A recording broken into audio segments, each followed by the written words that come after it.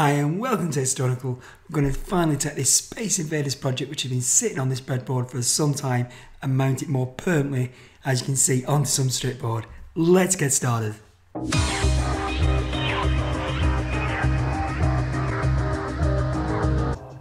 Is that it?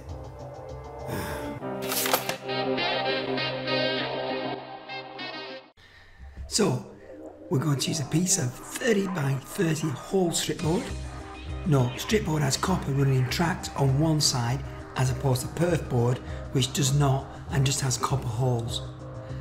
It's easily cut by scoring with a craft knife and then just snapping. Note that they sell strip board in 30 hole widths, which means we don't have to make too many cuts.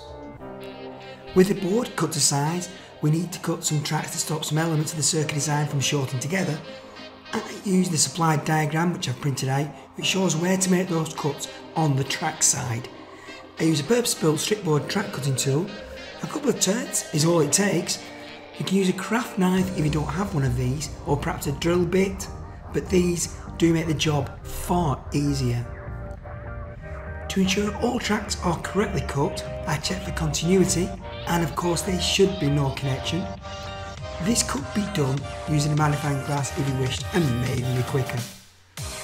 I then turn over the board and it will match the second diagram that shows where to add the additional jumper wires. Cut and strip each wire to length and take care to insert it into the correct position on the breadboard.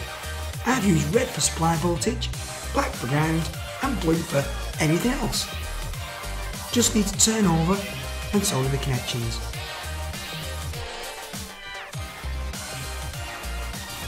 With all the wires added and double check the correctness, we can move on to the actual component. Again, staying on the same side of the board as the wires, we'll start to add and test them.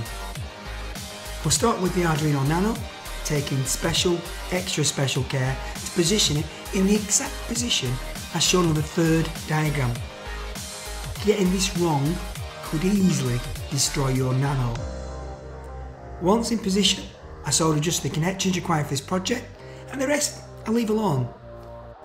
I then add the LED screen and solder that up too.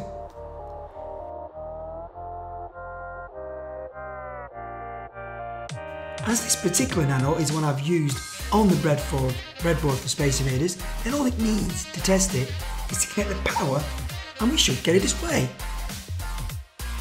Cool, works. Let's have the control buttons. You must take care to orientate them the correct way. On the bottom of most of these switches I've come across, there are lines that show which pins are permanently connected together, and the ones that are not are the ones that will connect when we press the button. As we've connected the fire button, we can test by pressing and see how it starts again. Thank you, it does. We can put the other two buttons on now and we'll test them. And the test reveals that the left direction button isn't working. On looking at the design, I've made a mistake.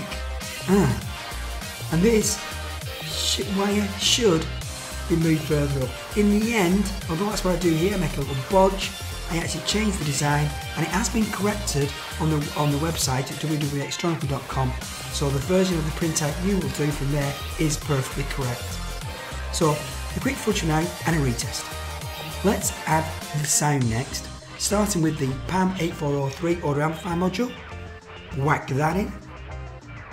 Then the resistors, taking care, as I need to keep telling you this, but to put the right valves in the right places, else things aren't going to quite work correctly.